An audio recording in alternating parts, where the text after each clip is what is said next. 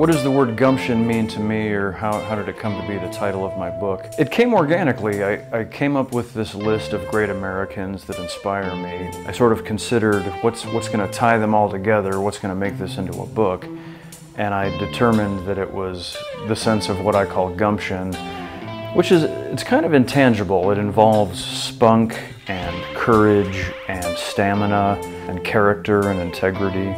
There's something about each of these people's lives and the way they carried themselves that inspired me to want to emulate them. One of the main themes of the book is how can we all continue to be more decent to one another, and so I have to point up the people who I feel are being mistreated, which are minorities and people in same-sex relationships, or women, or eaters of red meat. In the theater, we learn pretty quickly that we represent everybody.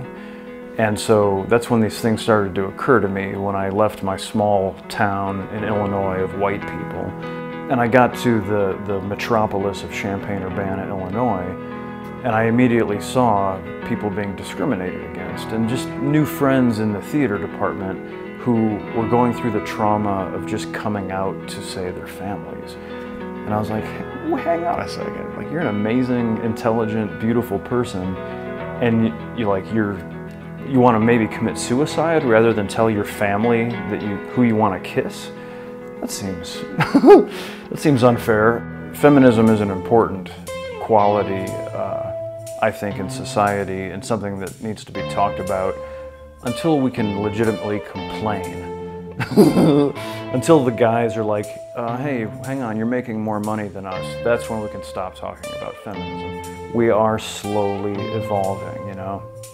Those of us, like with Yoko, who has spent her whole life saying, you know, we could all just get along.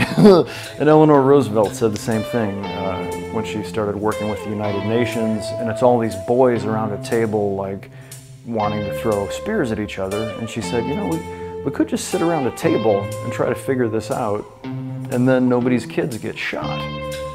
Hoping to do my little bit towards helping us evolve towards a place where we quit shooting at each other.